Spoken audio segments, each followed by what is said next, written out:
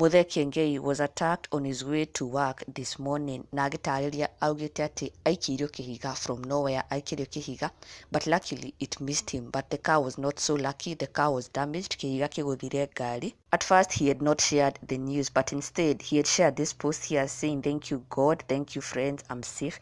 And so, of course, his fans were just curious. They didn't know what was happening. And so they took to the comment section to ask him what is wrong, what has happened. And that's when it was later revealed that he was actually involved in that accident. Alikuwa amerushiwa mawe, but he was lucky. No harm came to him other than the car. He's okay. He was able to get to work. He was able to even go live on air. Na atariria ũrĩa kũhanĩkire. And in fact, even one of his fans had asked him, "Were you in danger?"